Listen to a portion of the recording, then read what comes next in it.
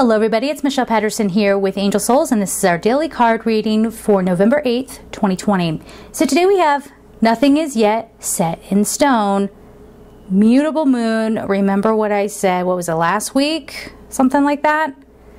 With everything that's going on, nothing is what it seems, nothing is set in stone. And so I'm going to use that in a grand sense.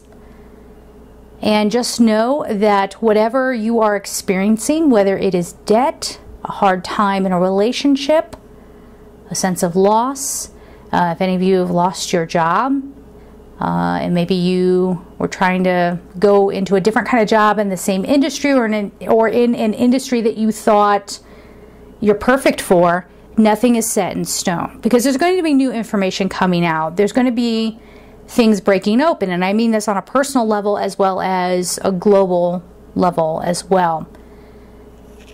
So what I'm hearing is, well, that certainly changes things, right?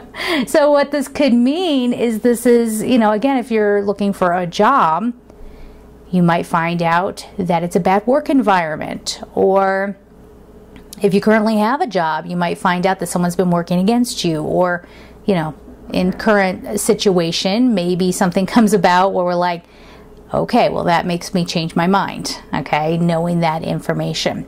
And then we have the cabochons. So we have Heart, Archangel Raphael, which is interesting because Archangel Raphael rules over the heart chakra. And then we have Beauty.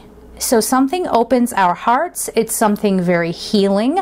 So the fact that it's not set in stone is actually a wonderful thing. So do not worry about what is, because there's plenty of more beautiful things to come, a beautiful change.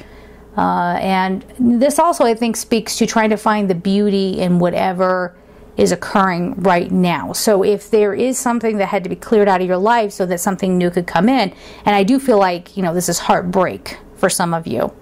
Now, heartbreak could come in a lot of ways. It doesn't have to just be like a romantic partnership that breaks up, but your heart can heal.